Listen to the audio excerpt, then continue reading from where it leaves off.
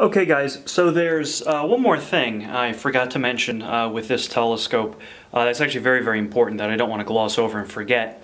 It's what to do when the telescope starts to drift or go to or slew or move too close to the horizon, whether that be down low, horizon, or toward the zenith too far up. The SkyCommander system actually doesn't have any axis limits that would prevent it from going too far up or too far down. So you always want to be cognizant and realize where in the sky the telescope is currently pointed and then where you're asking it to go to with the SkyCommander and ServoCat systems. So let's take a look over here. I'll give you an example.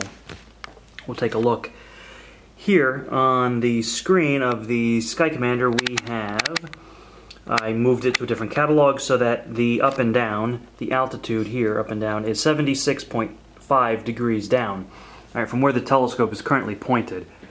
All right, so it's pointed not quite that high, so 75 degrees would be very close to the horizon or a little bit below the horizon. All right, so you definitely don't want the telescope to do that go-to. You run the risk of the telescope going below horizontal and going down toward the ground. All right, so we want to avoid that if at all possible. I know accidents happen, but let's see what we could do to avoid that. All right, so what we want to do here is I'm going to show that go-to.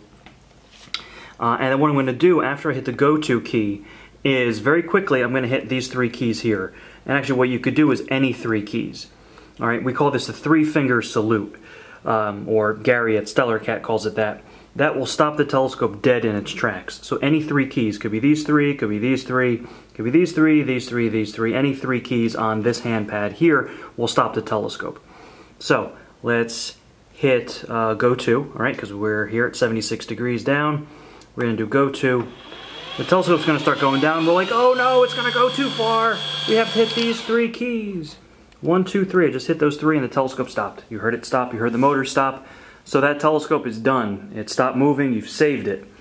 All right, so always be cognizant of where you are in the sky versus where you're asking the telescope to go, and you don't want it to go too low. Too high is not quite as bad if it just goes vertical, because it'll eventually hit the stop. This box will strike the inside of this box here. The mirror box will hit the rocker box.